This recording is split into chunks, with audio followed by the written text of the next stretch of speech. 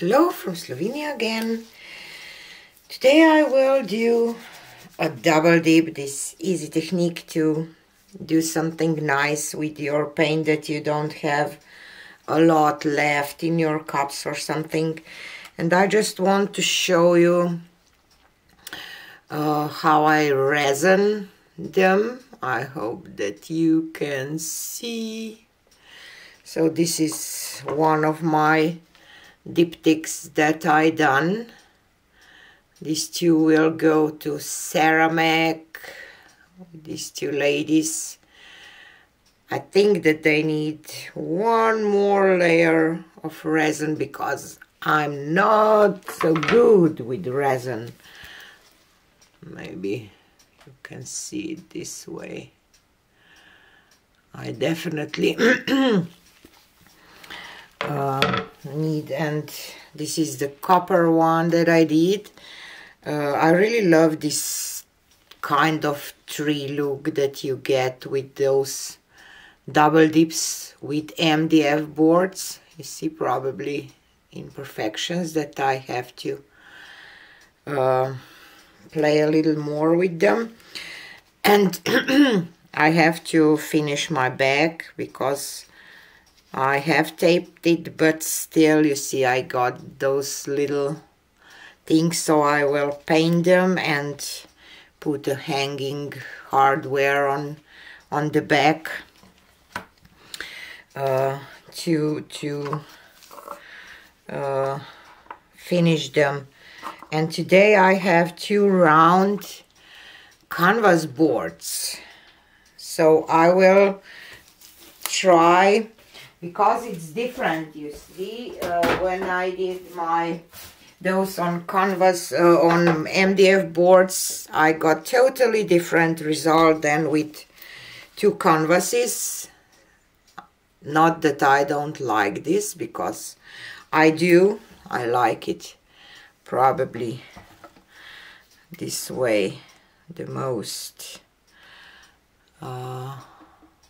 with the white in between, so you can, you know, hang it like that maybe. And it's so, as you can see, you get totally different effects, and I want to see what will happen if I use those canvas boards, you know, that it's canvas glued on the MDF boards, if it will make any difference at all. And for my background color, or how can I say base, I will use this bronze gold today. This is Lukas bronze gold. I love this color because it's kind of deep, antique, almost bronzy gold. So I will just pour some on the canvas boards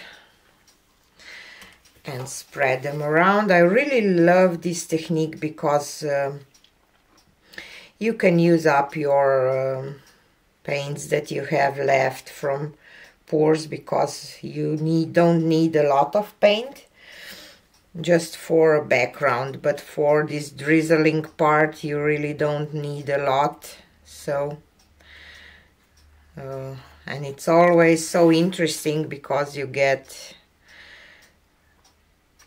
so interesting details. Not every time, but most of the time. Last time when I played with that polyurethane satin varnish mixed into the, I think that I added a little too much paint on this one, into my white, and with that really thin black, I got really interesting details too.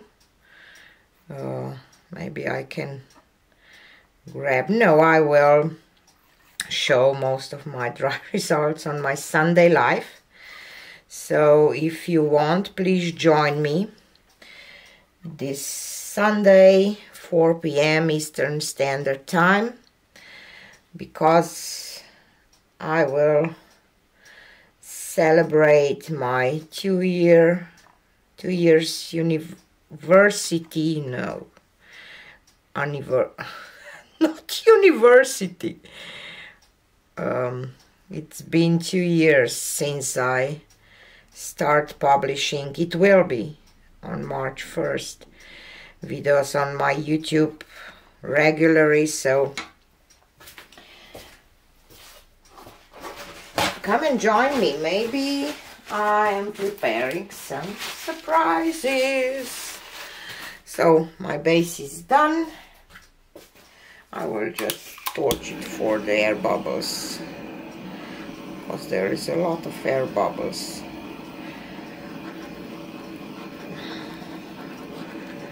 And I will use mostly blues today. I have this Pebeo iridescent blue-green, and I mixed a little bit of extreme sheen aquamarine into this one, and I will just drizzle some of this on these canvas boards. You don't need to do any, I don't know,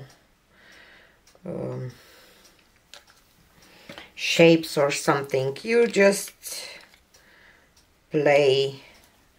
And I will add a little of this thin down white this time. I like to use these thin down paints. They are really thin, you see, they are totally runny. Doesn't leave any mound or nothing. Because I think that I get the nice lacing with those. I don't know, but I think so. This is my opinion. And the next one is Amsterdam Prussian phthalo. And you don't have to have all paints the same consistency, because you can get some really interesting effects if you play with the consistency. And I have a mixture of Amsterdam greenish blue and metallic cobalt turquoise from Artist Loft, because I have just a little bit of both left, so I just mix them together. And this one is definitely thinner than the Prussian blue was, but as I said, I don't mind. And Amsterdam sky blue light.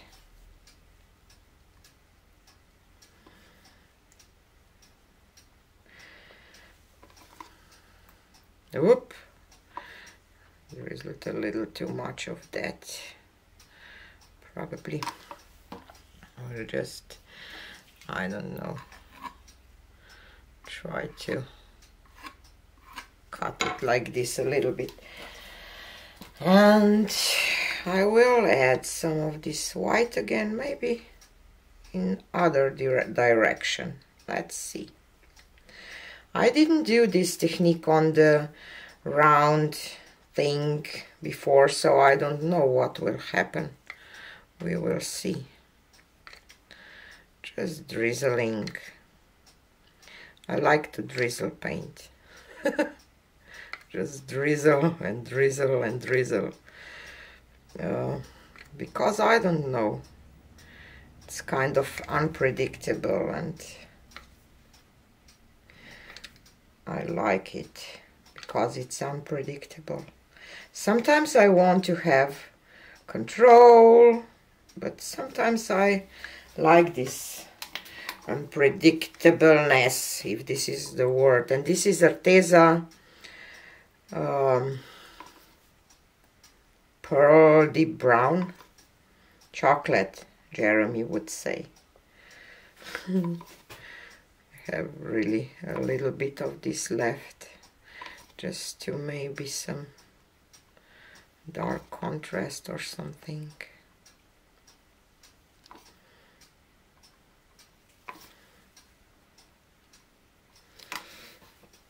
Okay.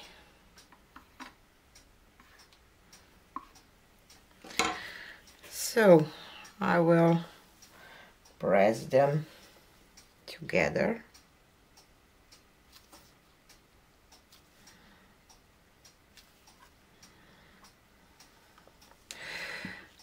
And you have to lift it because it will create different result if you lift it or you just, because paint will starts flowing towards the bottom. So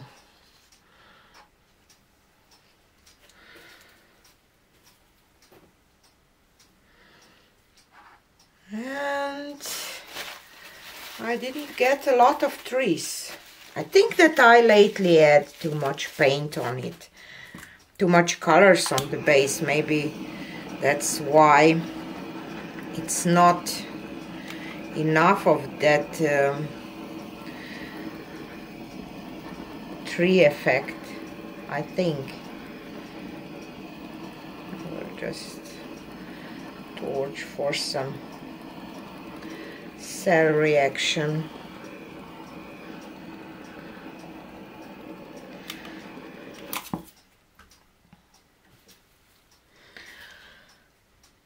I really like the colors, but not crazy about the whole design of this. And what is here on the table, you know, I use those drip offs, or how can I say, too.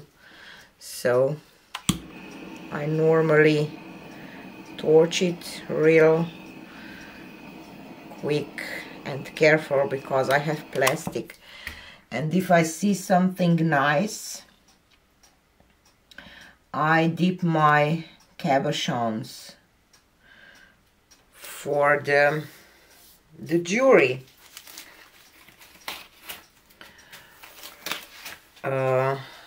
I will show you one cabochon, just a second. Just have to, because I will leave those two. Definitely I added too much drizzling, just too much paint.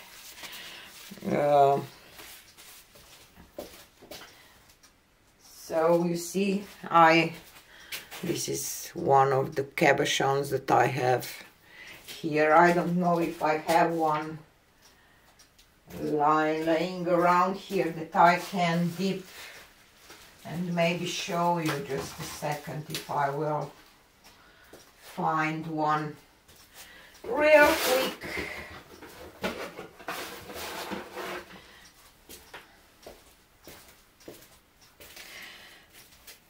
And I have this, I don't know what is this, that, you know, you just use for and let's see, maybe I can bring you a little closer here.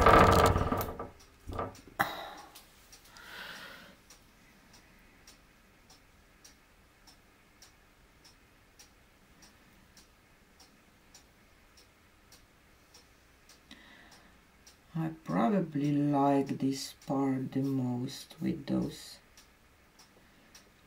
cells, or maybe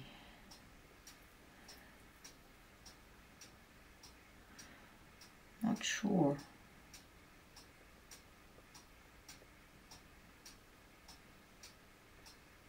Let's dip this part.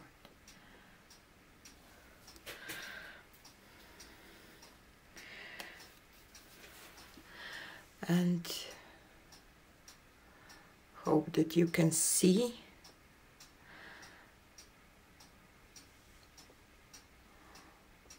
And when this will dry, I will glue it to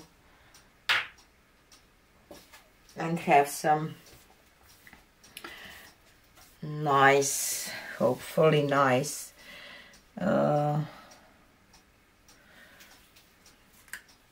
what is this on the necklace?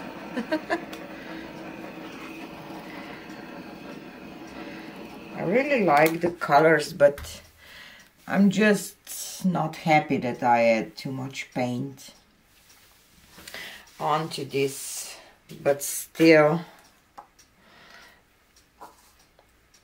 I kind of like it. I will just put them a little more to the cleaner place, kind of, and take you for a close-up.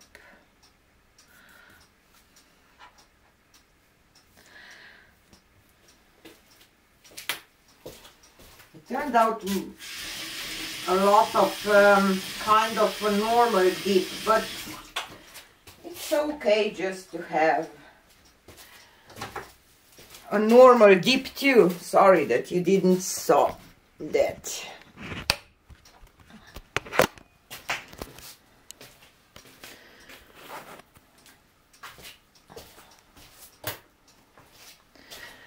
Okay, so there are our rounds.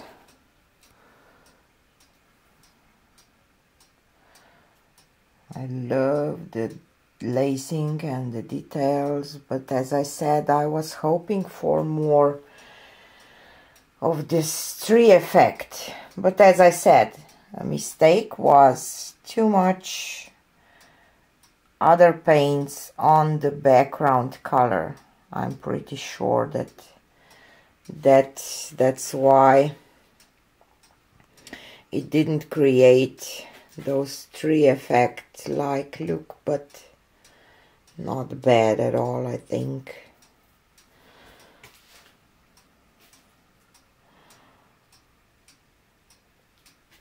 And now I can show you maybe a close-up of those two that are resined already. They have a shine. I just love this lady here and this lady here. This gold is really shiny. You see, and I didn't get a lot of lacing neither, because I added too much paint on the background. So if you want the tree effect, definitely you don't need to drizzle as much paint as I did.